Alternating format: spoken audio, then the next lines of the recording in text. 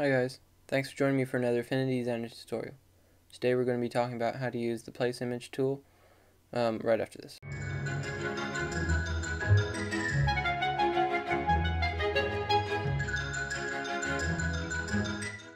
Okay, so this tool is a very simple tool right here.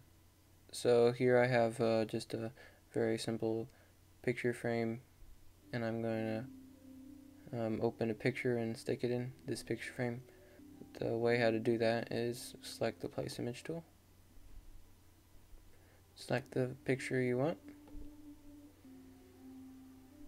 It'll pop up with your mouse with a little arrow pointing down, and you just drag to make it appear.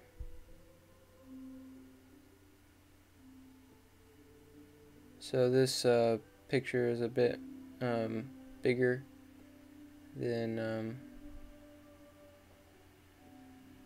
what fits into the frame, so I'm going to go ahead and make it a little bit bigger than frame size and bring it down a few layers by using the command bracket.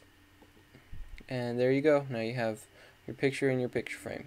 I hope this tutorial has been helpful, and if you want more Affinity Designer tutorials, please click subscribe. And if you have any more ideas for tutorials I could make for you guys, please comment in the area below. And please like this video if you like it. Thanks.